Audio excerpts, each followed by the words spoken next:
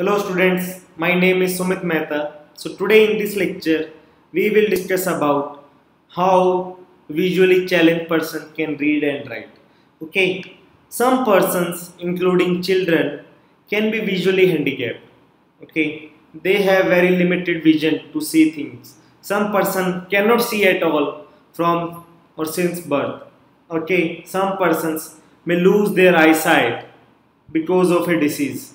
Such persons try to identify things by touching and listening to voices more carefully. And there is a system called as Braille system made for visually handicapped persons. Okay, in which system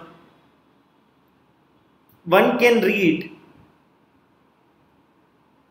the structure, means one can read if I write here CAT cat. So how C will represent in this system is called as Braille system. So let me write how. So we will draw this 2 columns and 3 rows of dash, and how C will represent is a 2 dark dots, and how A will represent on this system is by a single dark dot. So there are 63 dot patterns or characters.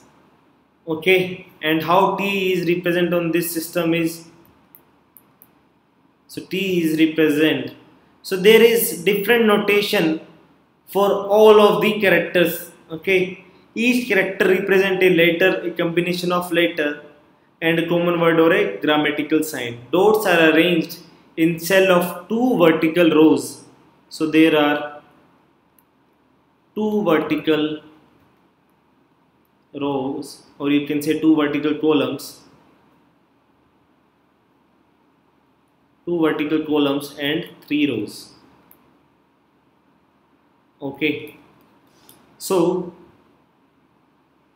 these patterns, when embossed on braille sheets, help visually challenged persons by touching. So these are somewhat embedded, so you can feel it, or there are 2 dots.